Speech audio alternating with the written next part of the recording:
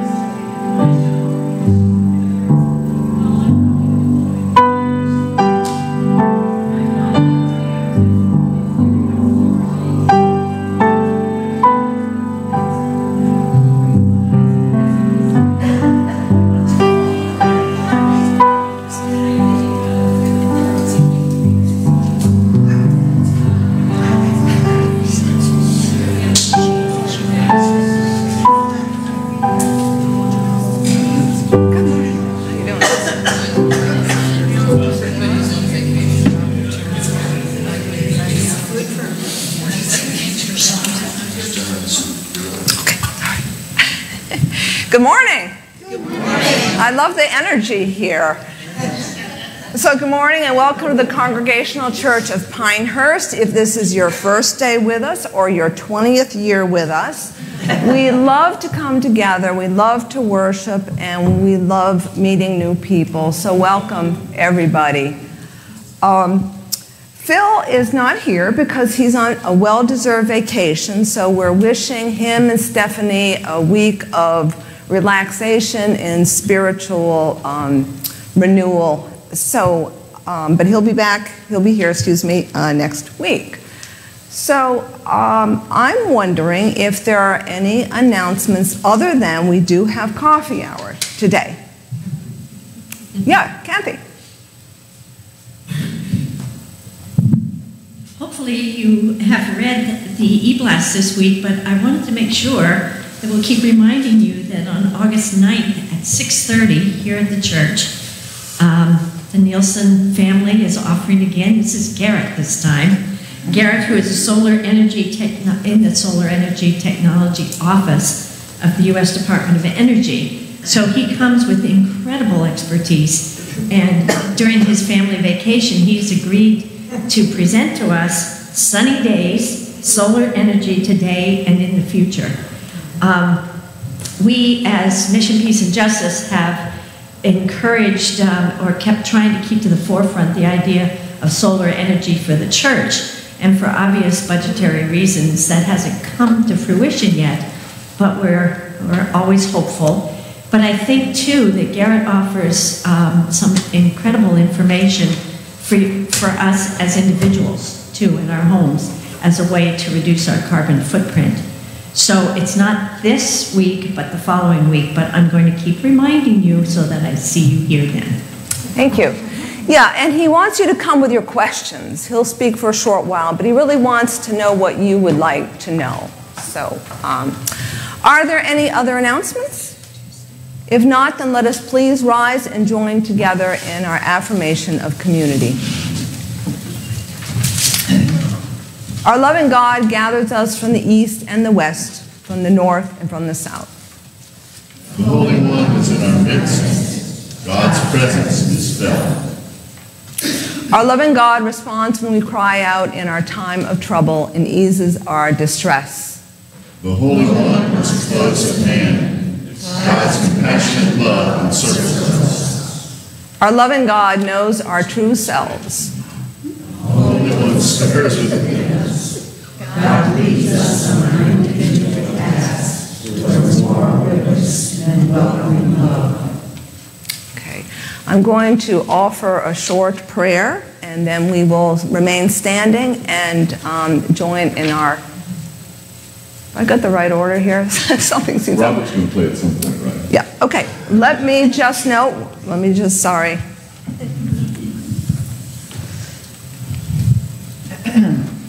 Wasn't the affirmation of community I was quite expecting. So, let us do this. John, do you want to come forward and do our call? Why don't we have our prelude? Just did it. Yeah, that was we just did the okay, call. that was the call to where I thought so. Okay, so that being the case, you can sit down and we'll enjoy our prelude.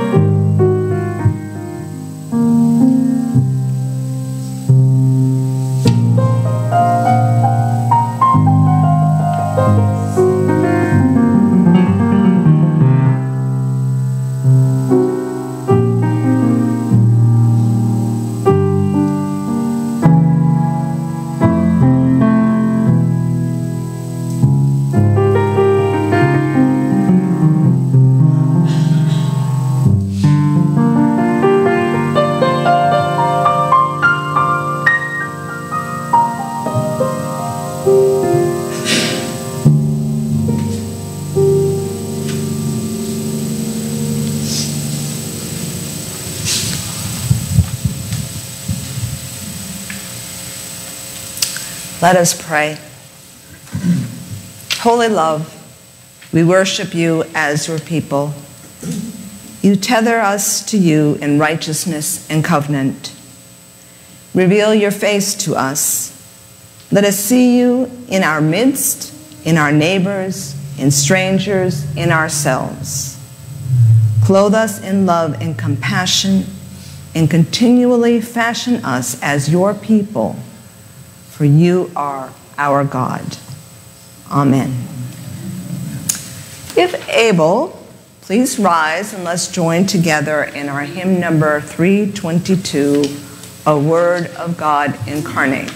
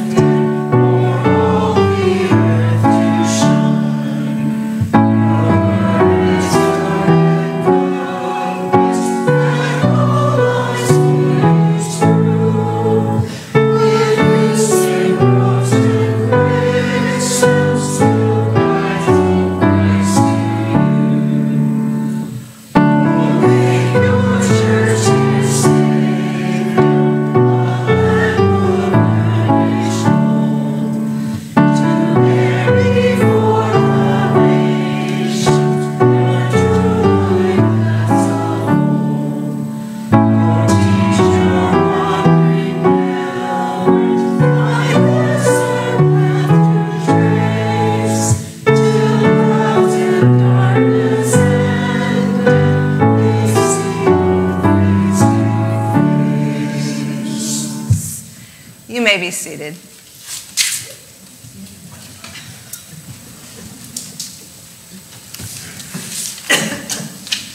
And we'll join together in our prayer of transformation and new life.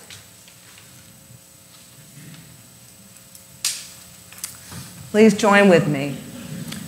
Gracious One, you have led us together wonderfully. You have promised your abiding presence in our lives and have guided us with love. Still we turn away from you towards the enticements and rewards of cultural violence, sometimes placing them before you. We judge our neighbors too quickly, too harshly, as others do, because it's easier than loving or serving them. Amen.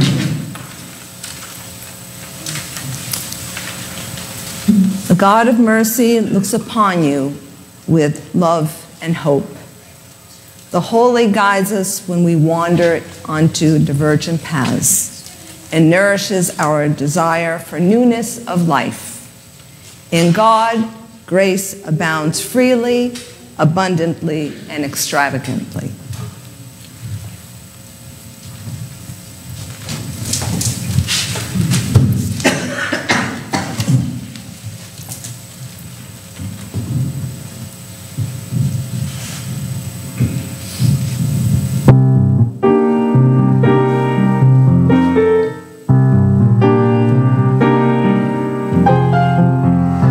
I will exalt you, O my Lord.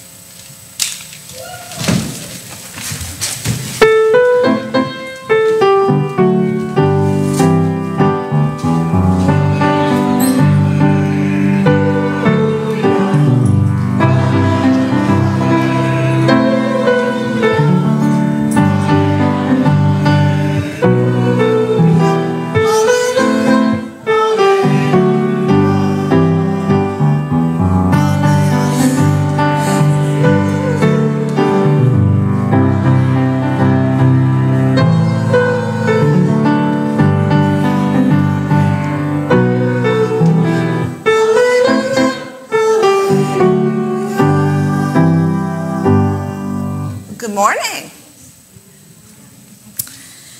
Well, good morning, Shelby. So, good morning, but yesterday at the farm, there were some senior sheep, and I think they were eating something. And then one of them said, these idioms are really good. Have you ever eaten an idiom? An idiom? No. Well, Shelby, an idiom is not a type of food. An idiom is an expression, and the words don't mean what they say. Okay, so here's a good one. I have butterflies in my tummy. Butterflies in your tummy? Well, it doesn't mean that I actually have them inside of me. It means that I'm nervous. So here's another idiom, which is, oh, I know. It's raining cats and dogs, which means it's raining heavily. That's silly. Well, idioms are silly, but every language has its own idioms. But the thing is, Shelby, is if you were to travel to a foreign country where they speak a language that you don't know, if they use an idiom, you wouldn't know what they're saying.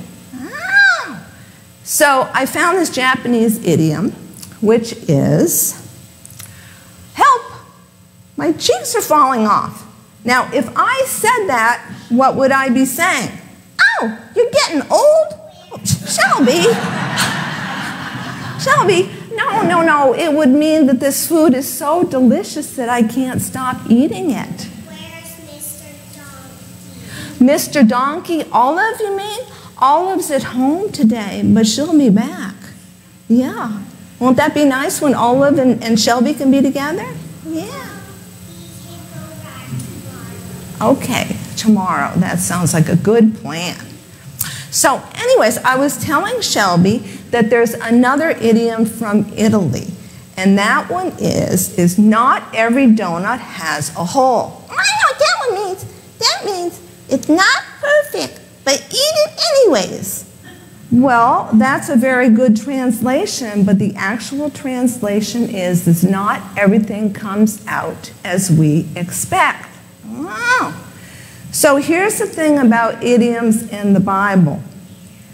Jesus spoke Aramaic, which had idioms, and it got translated into Greek, which has idioms, and then that all got translated in English. And so what happened was that when the translations took place, it's quite possible that some of Jesus' words didn't make it into the Bible because they were just too silly or too hard to translate or got lost in translation.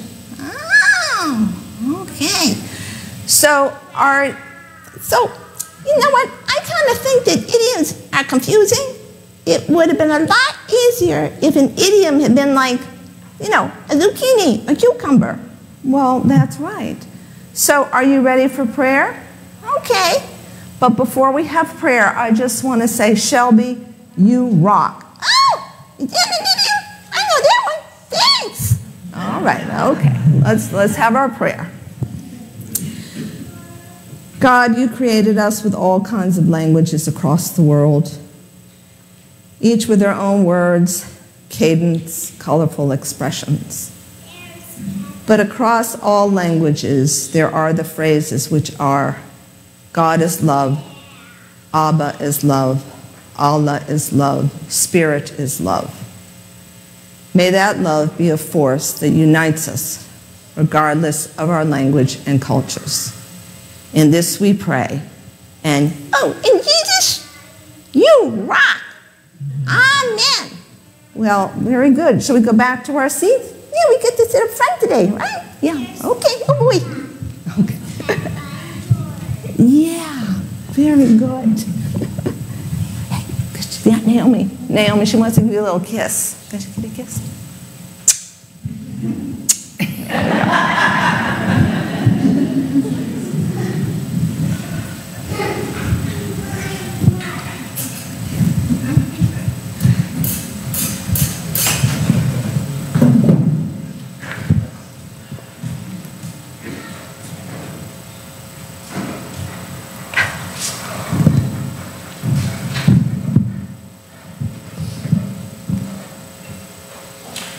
The first gospel reading is a partial reading of the prodigal son from Luke 15, beginning at the 11th verse. Then Jesus said, there was a man who had 2 sons. The younger of them said to his father, Father, give me the share of the wealth that will belong to me. So he divided his assets between them. A few days later, the younger son gathered all he had and traveled to a distant region. And there he squandered his wealth, desolate living. When he'd spent everything, a severe famine took place throughout the region, and he began to be in need. So he went and he hired himself out to one of the citizens of that region, who sent him to his fields to feed the pigs. He would gladly have filled his stomach with the pods that the pigs were eating. And no one gave him anything. But when he came to his senses, he said, how many of my father's hired hands have bread enough and to spare? But here I am dying of hunger. I will get up and go to my father, and I will say to him, Father, I have sinned before heaven and before you, and I'm no longer worthy to be called your son. Treat me like one of your hired hands. So he set off and he went to his father. But while he was still far off, his father saw him and was filled with compassion. He ran and put his arms around him, and he kissed him. Then the son said to him, Father, I have sinned against heaven and before you. I'm no longer worthy to be called your son. But the father said to his slaves, quickly bring out a robe, the best one. and put it on him. Put a ring on his finger and sandals on his feet. And get the fatted calf and kill it, and let us eat and celebrate. For this son of mine was dead and is alive again. He was lost and is found. And they began to celebrate.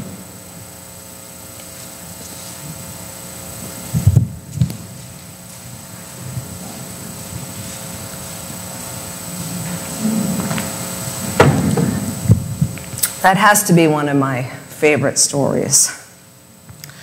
Second scripture lesson this morning is taken from Luke chapter 12, verses 16 to 21. Then Jesus told them a parable. The land of a rich man produced abundantly, and he thought to himself, "What should I do? For I have no place to store my crops." Then he said, "I will do this. I will pull down my barns and build larger ones, and there I will store all my grain and my goods. And I will say to my soul, 'Soul, you have ample goods laid up for many years. Relax, eat, drink, be merry.' But God said to him, 'You fool, this very night your life is being demanded of you. And the things you have prepared, whose will they be? So it is with those who store up treasures for themselves, but are not rich toward God." Third scripture lesson from Luke 15, 8 to 10.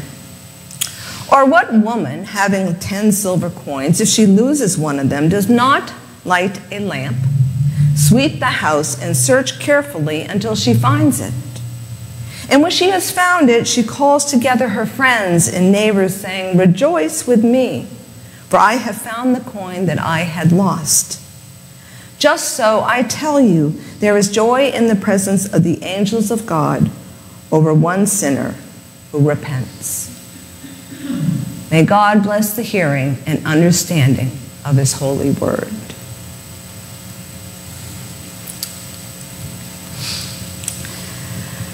Many decades ago, my grandmother traveled to Hong Kong. She recalled passing by a tailor shop with a sign out front that read, "Ladies have fits here."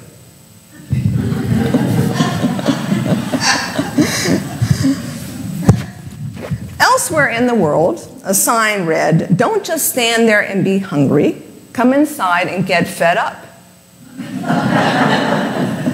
The title of my sermon is Lost in Translation, because in translating the Bible from Hebrew and Greek to English, the initial meaning of a text can be lost. This morning, I hope you brought with you your passport and a language dictionary, because we are going on an excursion to read scripture in foreign lands. As a disclaimer, when I use the word him or he, it does not exclude her or she, and vice versa. Before setting off for a foreign land, let's summarize the salient points of the prodigal son.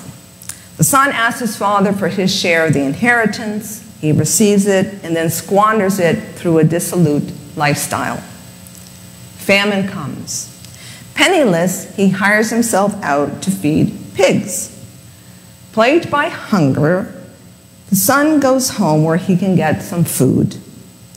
Embraced lovingly by his dad, the son admits without reservation that he has sinned against his father.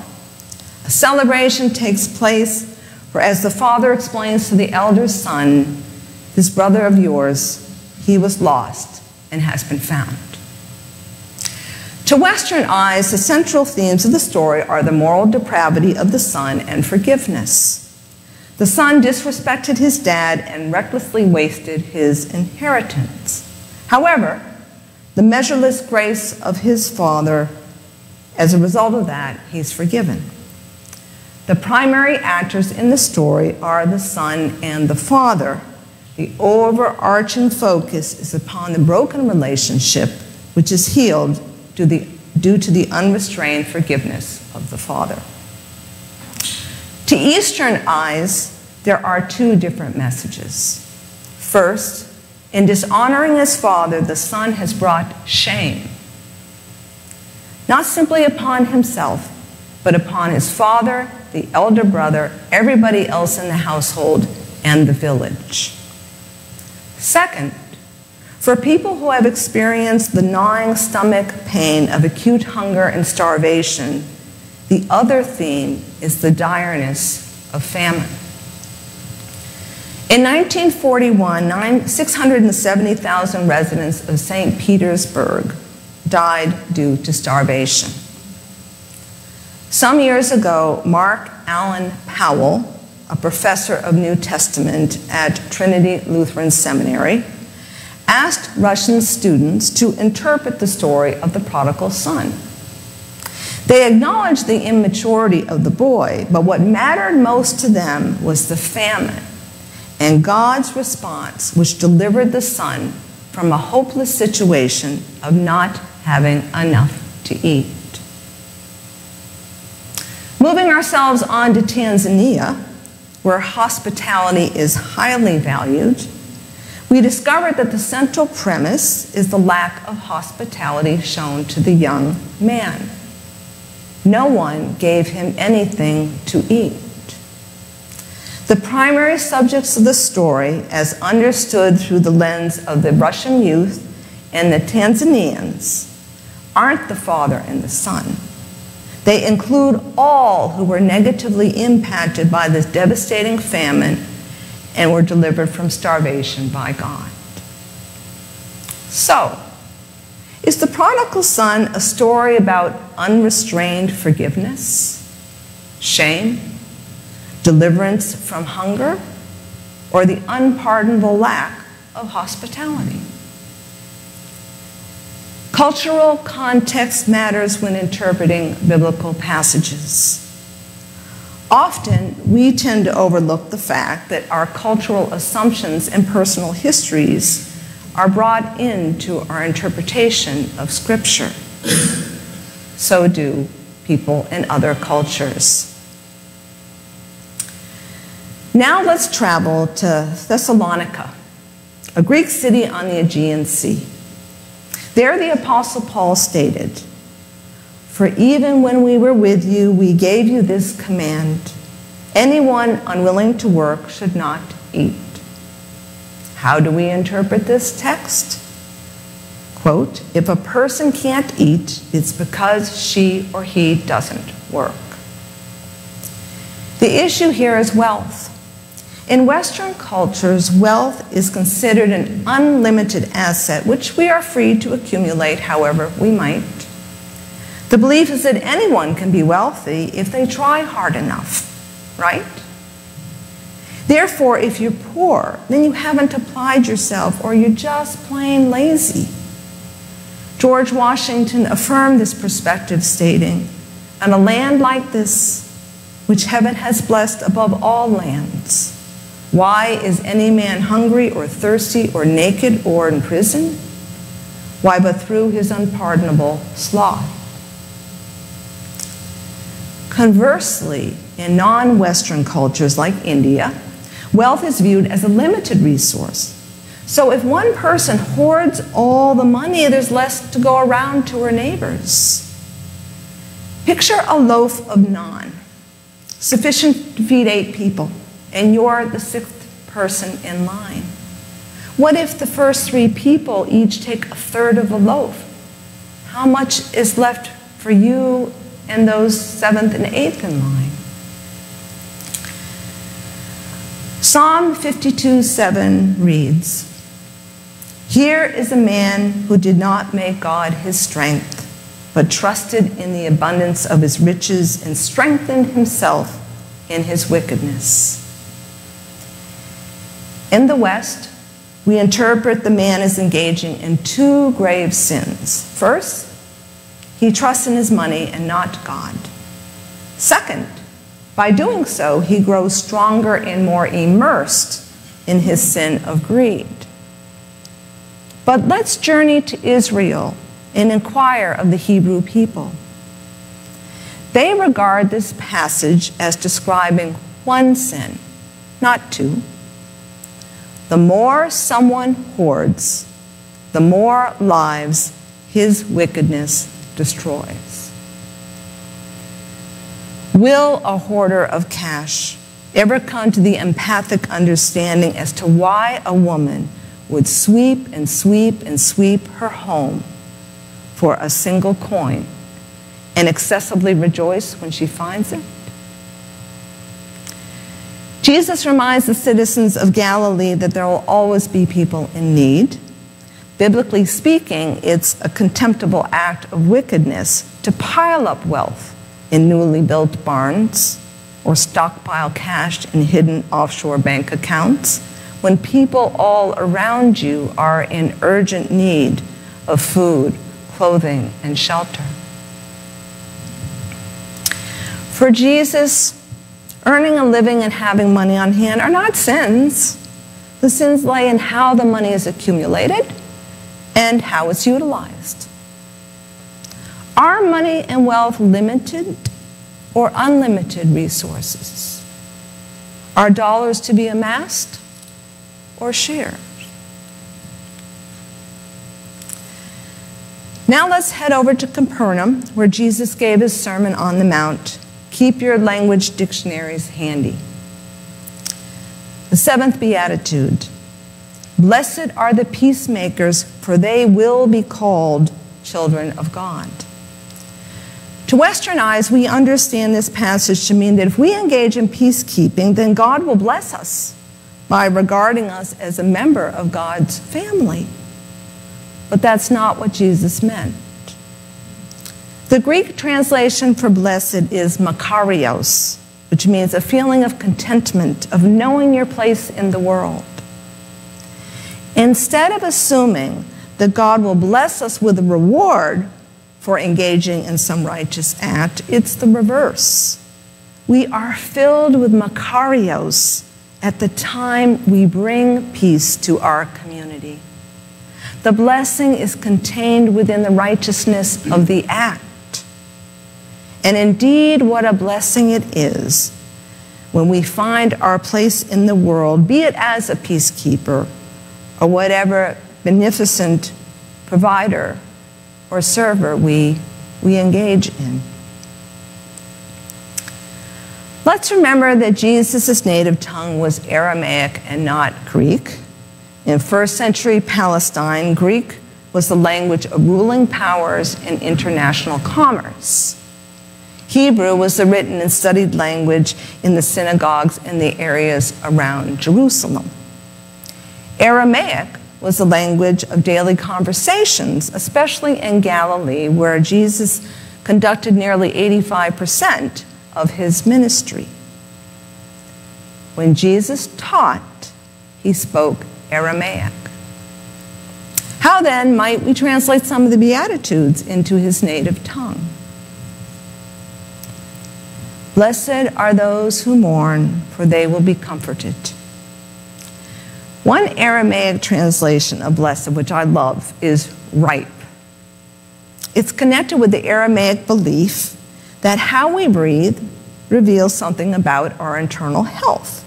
And it's true. So think back to a time when you were scared. Are you holding your breath? Or a time when you're breathing shallow. Are you panicked, anxious? Accordingly, breathing deeply leads us to a state of consciousness and open awareness. Thus, opening our airways ripens us, taking us back to wholeness. In Aramaic, to mourn is to be in a state of confusion, turmoil, or at a loss. To be comforted is to return from your wandering or aimlessness, to be in the presence of hope. Blessed are those who mourn, for they will be comforted.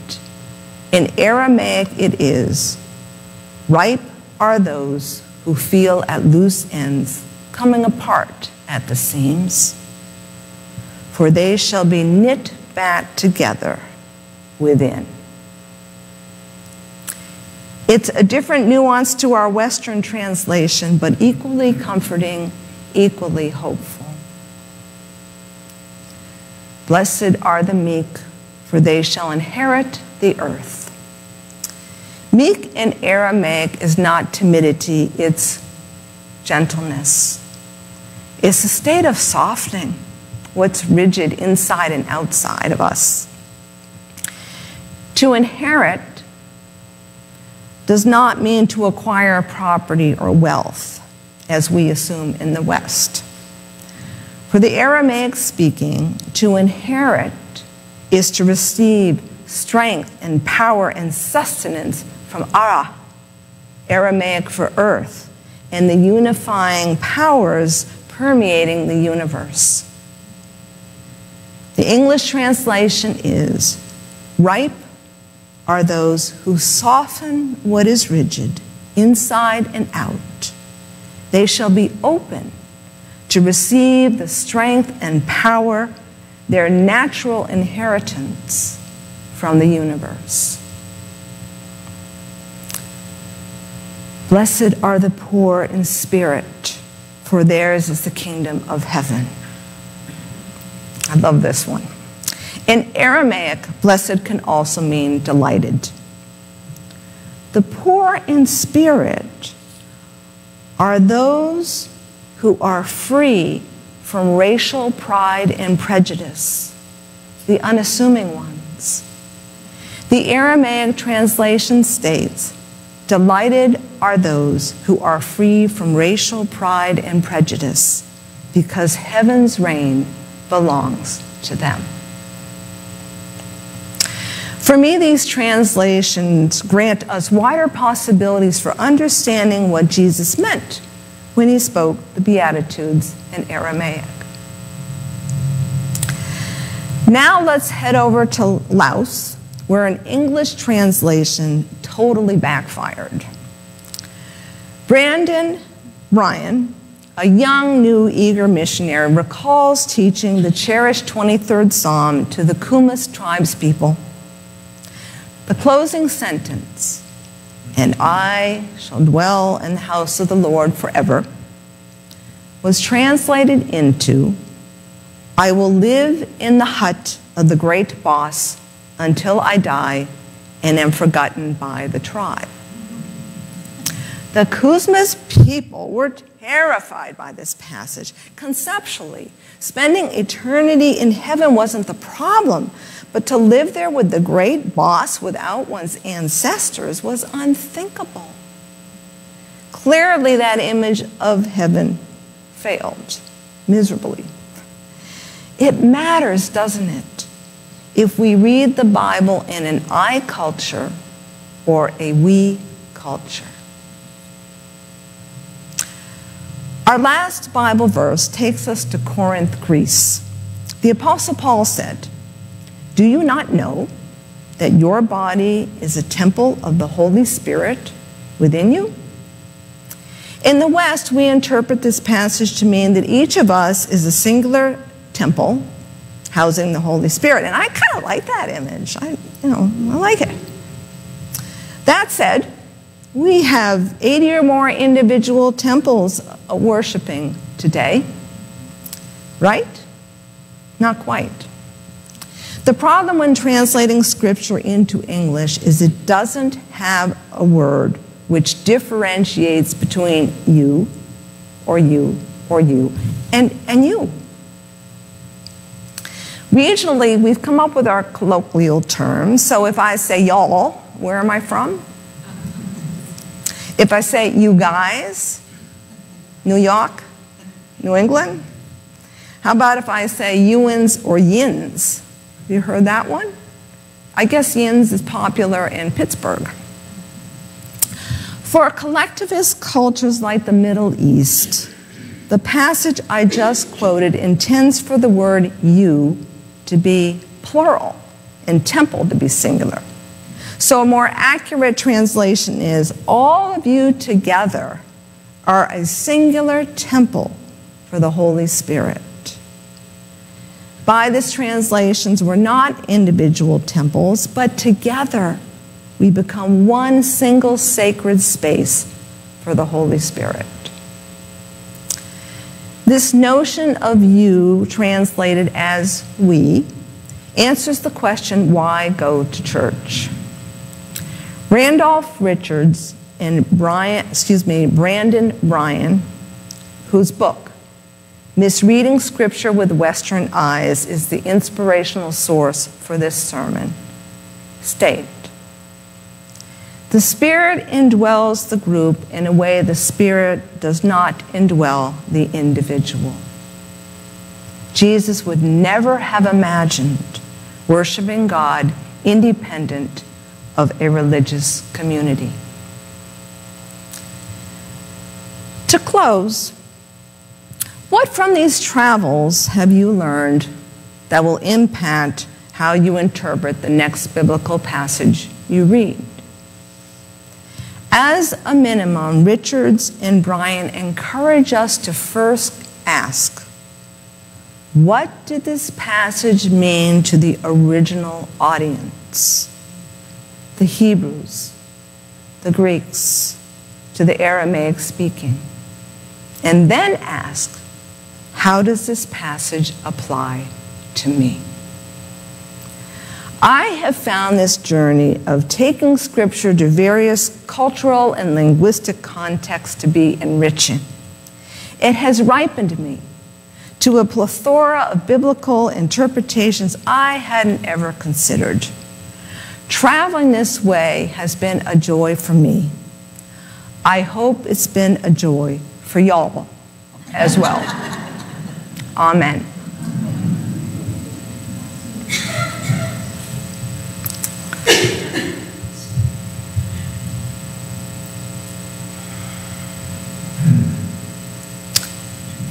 Let us rise if able, and we'll join together in singing hymn 687.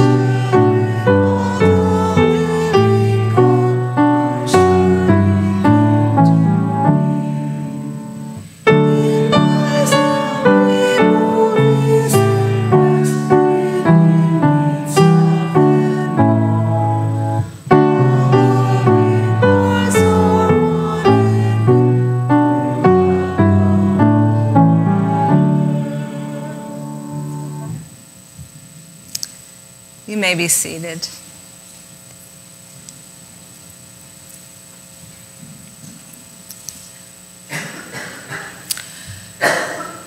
At this time, I'm happy to take your joys and concerns that you have now. I will start off with two. First is I heard from Dennis Safranek, and he wanted you to know that he had spoken with his daughter, and it turns out that she and her husband, Bob, and the children, Scott, who's 4, and the granddaughter, Avery, have all tested positive for COVID, but they're doing well. So he would like your continued prayers for them. And that reminds me that I did reach out to Ray, and I'm just hoping, and we should continue to have him in our prayers. He may be fine, but for anybody that you know who's suffering from COVID, our prayers are with them this day. And also, I've had a conversation with Chris Dahlberg. We haven't seen her for a couple weeks, so I'm checking up on her. And she's just had a series of little, one thing after another. It's not COVID. She's got a freezer full of food, so she says she's fine. But I just wanted to share that with you because we haven't seen her for a few weeks now. So there we are. Yes? I have a prayer of thanks. My middle daughter was here for 6 days with her partner and 3 kids, and I am exhausted. But I'm so grateful that she's such a good mom. And prayers for my birth mom. We went to see her, and she's under hospice care, and she was having a really bad day. But when I told her that was her granddaughter, she pointed at her and smiled. So. Prayers for our friend Shandel, family friend. She's in WakeMed with bleeding in the center of her brain, and they don't know what to do about that. She was a roommate of our daughter Bridget's. And what is her name again, Dave, please? Shandel? All right.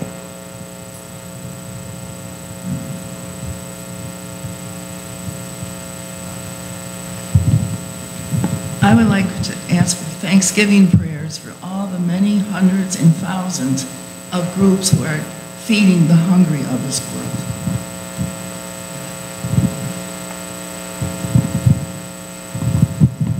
Two points. One, a special prayer of thanks to Robert Cox and Robert Wicker for providing us with such great music every single week. We get together.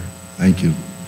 And the second one is for a friend of a few of ours, David Oglesby, who's going under dialysis every day, all the way probably till September, when he's going to have an extensive bone marrow transplant or transformation or whatever up in Raleigh.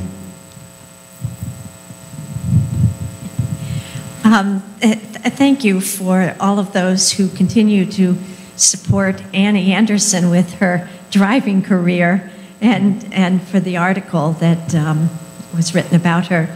And if you want to follow the adventures of Annie, next Saturday at Big Sky off of Connecticut, she will be competing in a combined test dressage and cones course. Wow.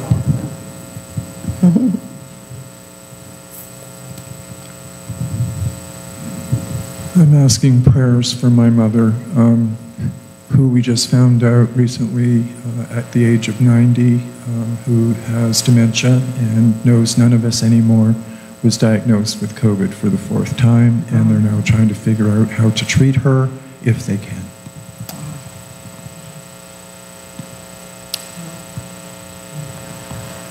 Any others?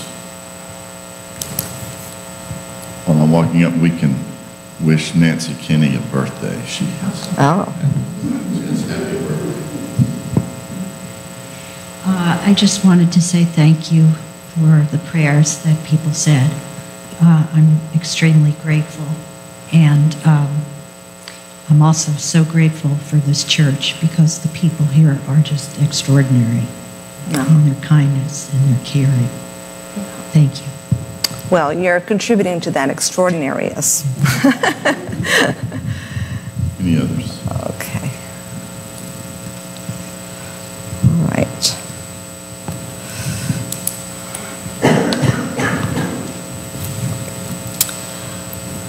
Let us all be together in prayer.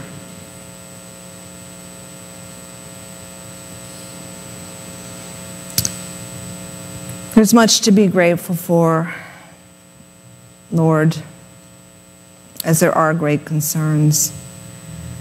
So the great gift of having a daughter come home with family is just a wonderful joy. But at the same time, the same family has a mother who's in hospice. In fact, that's true for both Paula and for Gary. And so our hearts are with those whose mothers have moved on in years, suffering from dementia, and the concerns about what is their future. And so we journey with Paula with her mother in hospice, and we journey with Gary with his mother now suffering from COVID and what might be her future days. And we said a prayer for Shandal, who is at Wake Med, bleeding on the brain, a serious condition. And so we ask for your healing grace to envelop her, and that the source of the bleeding may be discovered and stopped.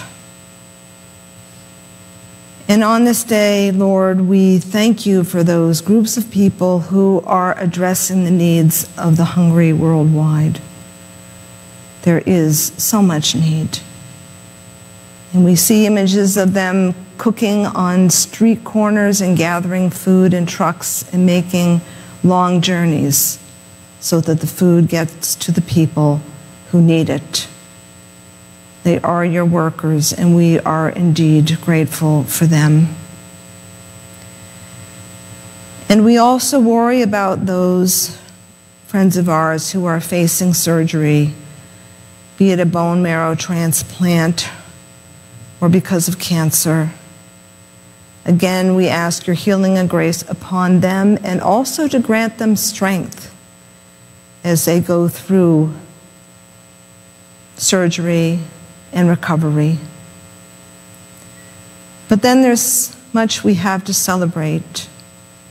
We have the joy of the music of this church that is so diverse and so wonderful. We are indeed blessed here. And then we have the joy of following Annie as she begins her career as a driver, and that she's developed this wonderful relationship, not simply with Kathy and Roger, but her horses. It's a very special relationship that one has between a person and a horse in particular, or all animals. And then we just give thanks for this church, that we are a worshiping community, but we are a praying community. And we do care so much about each other's health and well-being. And so, Lord, we thank you for bringing us together, for helping us find this place where we feel you, this place where we know you, this place where we see you in others.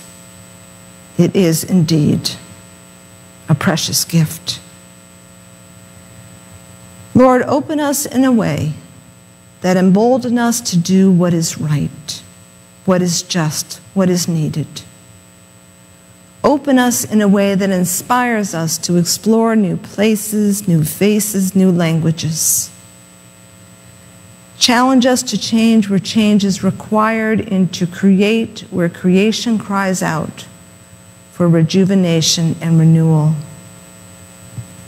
Grow in us an awareness of our own ways, but also in the ways we can be your people more fully. And now we join together as one voice in the prayer that Jesus taught us beginning. Our Father and Mother, who art in heaven, hallowed be thy name. Thy kingdom come, thy will be done, on earth as it is in heaven. Give us this day our daily bread, and forgive us our trespasses, as we forgive those who trespass against us. And lead us not into temptation, but deliver us from evil. For thine is the kingdom, and the power, and the glory forever. Amen.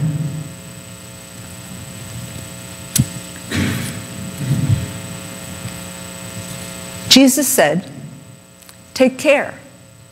Be on your guard against all kinds of greed, for one's life does not consist in the abundance of possessions. The promise of abundant life invites us to trust God's provision and to share in those resources.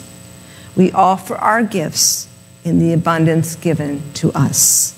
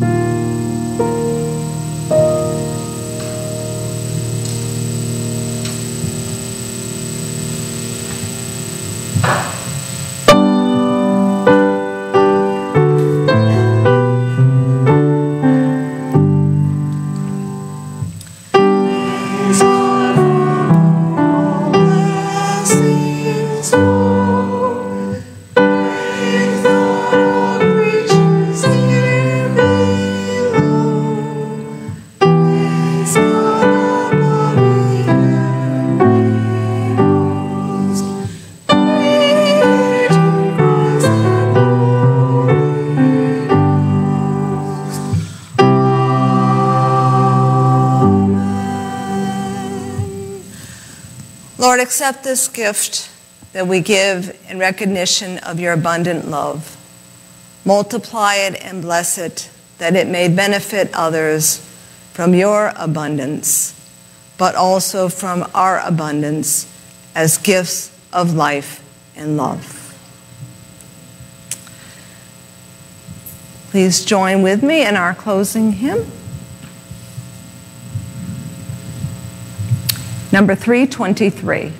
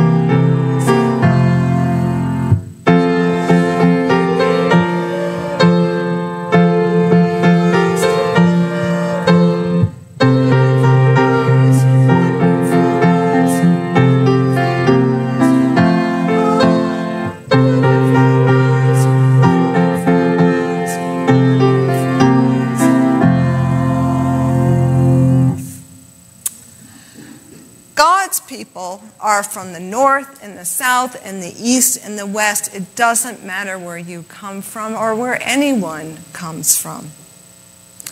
But what I say to you is go forth and embrace those in every corner of your world and embody God's gracious love. Amen.